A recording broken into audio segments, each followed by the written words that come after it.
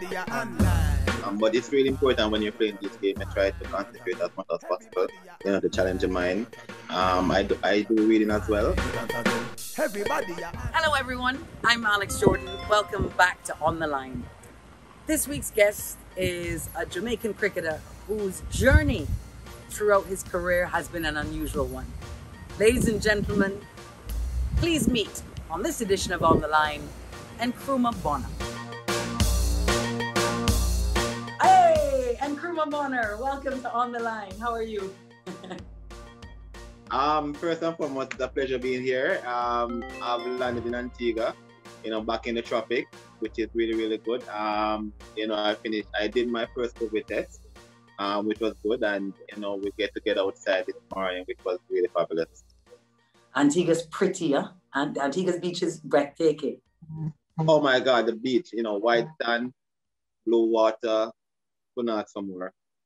It is some of the most fantastic beach in the world. Well, Nkrumah Bonner, welcome to On the Line.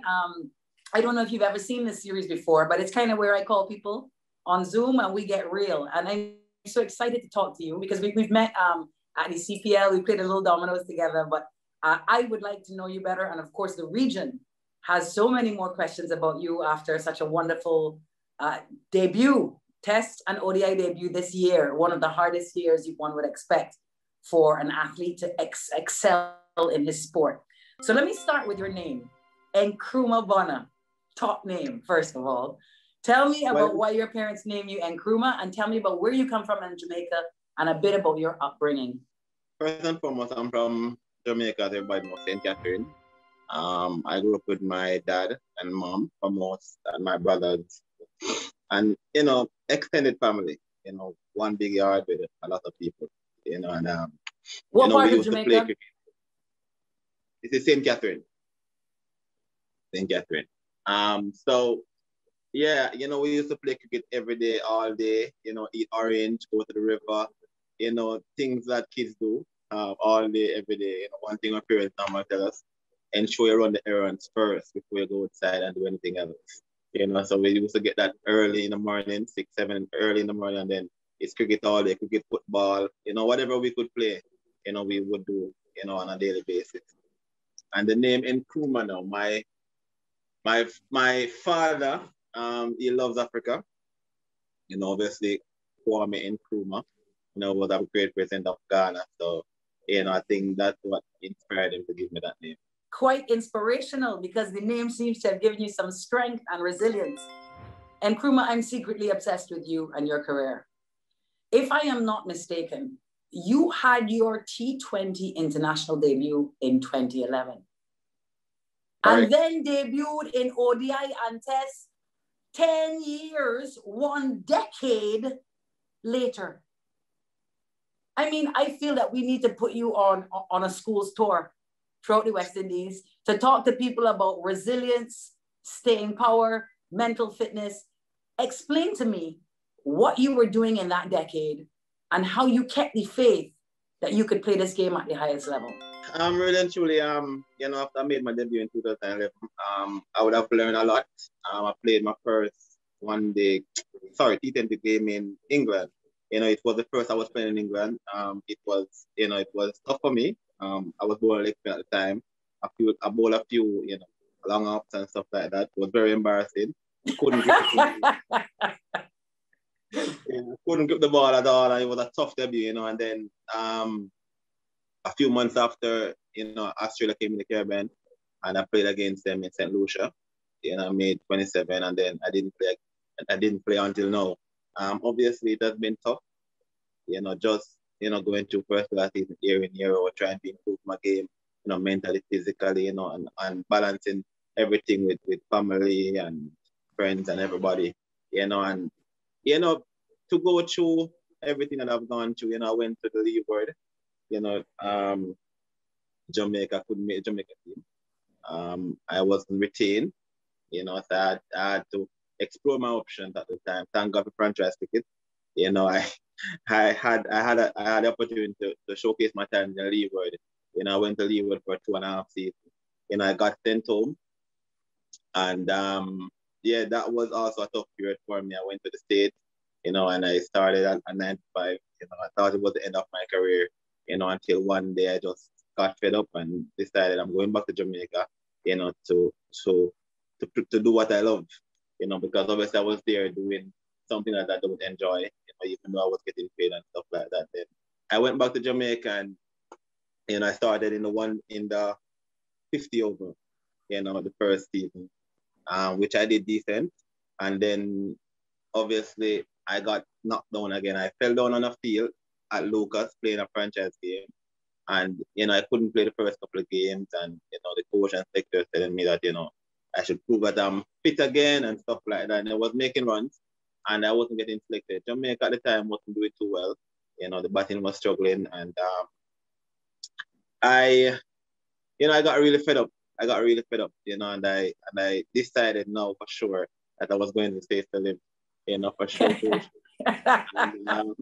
And, my mentors and a few other people, was talking me out of it and telling me that, dreams is something worth chasing, and, I think that when he said that to me, it changed my mind, a bit. And then, coincidentally, Derval Green got a shoulder injury, and they dropped me in the squad, and the first game I was 12 man, and, I performed my 12-man duties with joy, and, then I made my season debut against Barbados. We were 27-5, and, that was, I was batting at number 7 for Jamaica, and we were 27-5, Cummins and Roach and all of them, had their tails up and stuff like that. And that opportunity, I saw opportunity in a tough situation, and I made 97 that game, and then from there on, I just never turned back, So, to everyone out there, hard work and dedication and commitment, is what needed to play at the highest level. Such an interesting story. I want to go back. You went to America and were working a 9-to-5 job, thinking your career was over in cricket. What were you doing? What work were you doing? What kind of work? It was some construction work I was doing at the time. Wow. We could have lost you to that. Imagine that. Well, I think it's a real testament to your character, Nkrumah. You referenced your mentors. Can you tell us about who they are and what they've meant to you in your life? Well, we have Michael Donegal, we have Dennis Card, we have Orville Higgins. They play different roles in my life, and without them, I don't think I'll be here right now. They really, kept me going, through my tough times. And I encourage every youngster to have someone in their corner who can, help them through tough situation. Because I could have made it by myself, and obviously with God's help, of course, I couldn't have made it by myself. So they really, kept me in line and kept me pushing. In my effort to prepare for this interview and find out a bit more about you, Nkrumah, I looked you up on Instagram. Now, you're clearly not a big social media man. You have 3 posts on there. But I would like to read the 3 posts because I think they are telling about your personality. The first post says, keep fighting. The second post says, I just keep running my race. And the third post says, life knows no failure. Failure only exists for those who compare themselves with others. Wouldn't you say that is a good sort of timeline and story of the strength and the strength of character that you have shown to keep your career going? Yes, of course. Throughout my career, you have a lot of people who have, passed me, play for West Indies and stuff like that. And, you take 2 steps back to 2, 5 steps forward, and, all I can say is keep believing in yourself, keep running your race. They might be there at the beginning, but you'll get there, regardless of the road that you'll take. You might have to go on the boat while they go on the plane, but you'll get there, and if you, as long as you can keep that faith, and believe in yourself 100% and trust the process that you're going through, regardless of what's happening around. I always say a well-established mind can survive in any situation. So it's really important for every youngster or cricketer to, really invest in their mind, because the mind is really powerful, and we think, and that's what my mentors, have helped me to accomplish so far. Wow, what an interesting story from Nkrumah, and proof that failure does not mean giving up. All right, we take a quick break here, and on the other side, we find out what Nkrumah does for fun.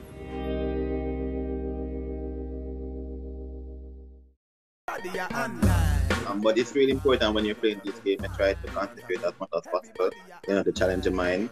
I do reading as well. Hello and welcome back to On the Line. We are speaking with the cricketer from St. Catherine, Jamaica, Nkrumah Bonner. I'm glad that you mentioned the mental, because the mental is such a crucial part of every game. And I think especially cricket, and if we're talking test cricket, even more so. Do you specifically work on your mental strength? What do you do, and what advice would you give people? Because there's one thing to get physically strong, and of course, when the body is strong, the mind tends to be stronger. But do you, what do you do to take control of your mental game? It's not all about cricket. I played draft, I played diamond all the time. But it's really important when you're playing this game and try to concentrate as much as possible, to challenge your mind. I do reading as well. Most of the time I do half an hour. I can't get more than that. You do half an hour? Half an hour of reading. What do you read? I read I read all books. I'm obsessed. I'm a big reader and I love books, but Nkrumah, I don't find that cricketers read. Maybe that's a big, broad, sweeping statement. How come? Have you always been a reader? No. My mentors brought me into that as well. They told me to let my concentration. I was willing to do anything to improve myself, improve my game. And they always tell me, you have all the skills, they have everything else. Just try to get your mindset and your focus, a little bit better. So I was willing to do, and I trust them 100% as well. So I was willing to do anything that they said at the time, and it paid off so far. That is such sterling advice you would not believe. Because I fed up tell people that, the mind is also a muscle. And especially in this era that we live in, where information is so immediate, and you checking your phone and checking your status and watching something and watching something else, it's not great for the mind, and it's not great for the nervous system. And in fact, reading and concentrating the mind is good not only for the brain, but for the nervous system. So you manage half an hour at a time. Yes. No, I mean, for those who don't like to read, I started like 5 minutes of focus, then I moved to 10 minutes, then moved to 15 minutes, then moved to 20 minutes. So, it's gradually, whenever you find yourself not into it, you just stop at that point, and you start the next day, and, you will gradually improve. You have people who can read for hours and keep their focus. I'm not at that level as yet. I'm trying to get there, but half an hour is my level at the moment.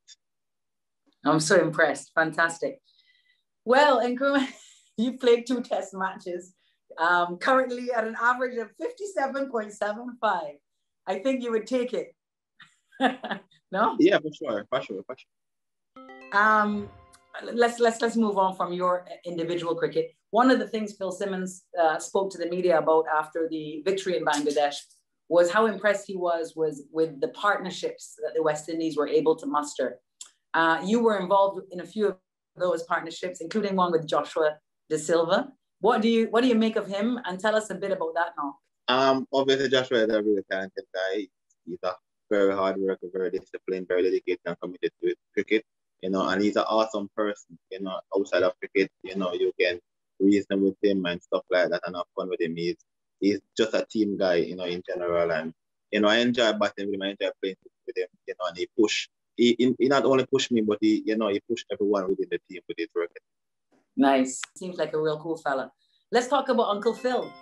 Phil Simmons has had so much success in the coaching world, in other parts of the world, including with Ireland and with Afghanistan, and a few ups and downs with the West Indies, but we've got him back and seems to be doing really well. Can you tell me a bit about your impression of him as a person and as a coach? First and foremost, he's a good human being. That's the first thing. And he's a wonderful coach, have a lot of knowledge, and he keeps testing our minds. And he creates a really good environment for us to really go out there and express ourselves, But for me, that's the best thing a coach can do, just create that environment for players to really go out there and express themselves. And whenever, people feel he still, encourage us, to keep believing in ourselves, keep backing yourself, keep doing what you need to do, and obviously he pushes us to work even harder. It's funny. Whenever I think of Phil Simmons, I think he has a sort of a mischievous kind of laugh and giggle. And I had asked him about you and Nkrumah, and I said to him, Phil, the truth is, I thought he was shy at first. And his response was, I don't know about shy. All right, Captain Kraigg Braithwaite. Now, he's a shy fella. He doesn't talk a lot, but he led you guys to victory. A word on your captain. For me, I look up to Kraigg. I think Kraigg has, real strong mental strength. He always wanted to go out there and fight for the West Indies. And I always admire that about him. He's very professional. He's very disciplined about his game. And for one, he really encouraged each batsman and team to go out there and really express themselves, play what we know and how we know to do it, And, just to back ourselves 100%, And as for me, the Bangladesh tour was really a success, not only on the field, but off the field also. Yeah, it really was, boy. And it was such a reminder to us as a region how much better we feel when things are going well with our cricket team, I guess you could feel it, right? Did you feel the response? And perhaps that's a good question. Who did you hear from? You must have heard from a lot of different people, but who are some exciting people you heard from, and what did they say? Well, for one, after the first test match, there was a real big buzz in the Caribbean. I heard from politicians, I heard from friends, from family, and you could feel that proudness, among the Caribbean people, and that's such a joy, and that really even inspire and push me personally even more to really go out there and fight for the people of the Caribbean and elsewhere. Good. You're a man who's been going from bubble to bubble, so you know the life. How have you been passing the time? Well, I've been watching movies, talking to the family, just doing stuff, man, to just make the time pass. Most of the time sleeping though, because Bangladesh has been a tough tour, and there was a lot of effort put in. So it's really important, for me to try to recover as much as possible. So yeah, I know the job is not done, far from done, and I have to keep working harder and harder. Any other messages you want to get out to the region and Nkrumah about Nkrumah Bonner or cricket, or about anything that you've been heightzing on? I just want to say thanks for all the support I've been receiving. I want to say thanks to all my mentors, all my family members, and everyone that has been supporting West Indies cricket. And I just urge you guys to keep supporting us. I know we have won in Bangladesh, and there are a lot of expectations. But, we'll keep working hard for you guys, and I really, honestly, I've never felt so much support in my life. And, I really appreciate it from everyone. They're great. You're a real inspirational story, Nkrumah. I think we live in a time where, because everything is so instant with social media, people think if you don't make it at 18, you're not going to make it. Or if you don't make it by 24, how likely is it for you to make it? And you're just showing the world that, there's no story. There's no particular story that is how everything plays out. Everybody has their individual story. And I love Jamaican expressions. So I'm going to use one with you, which is, what for you, can't on for you. What's for God timing is the right timing, right? Yeah, see it. Last thing is, even though I'm a proud West Indian and I am a CARICOM person, I believe in one region, I feel as at home in Kingston as I do in Bridgetown. Just between me and you, Barbados is still the better domino players, all right? I just want you to know that from my heart. I think everyone has their own opinion. I can't do it, but I think Jamaica is the best in everything. It was great talking to you, Nkrumah. Thank you so much for being on the line. Thank you so much. Thank you for having me. Nkrumah Bonner's story, one of resilience, hard work, persistence, and self-belief. May it inspire all of us. Thank you so much to him for joining me on the show. You join me next week for another edition of On the Line, where I catch up with the Antiguan Mally Richards. Well, I don't like cricket. I love it. And I'm happy to welcome to On the Line today a cricketer who has brought joy to the hearts of many West Indians this year, 2021. So let's welcome him in. Hello, Admit. Ladies and gentlemen, presenting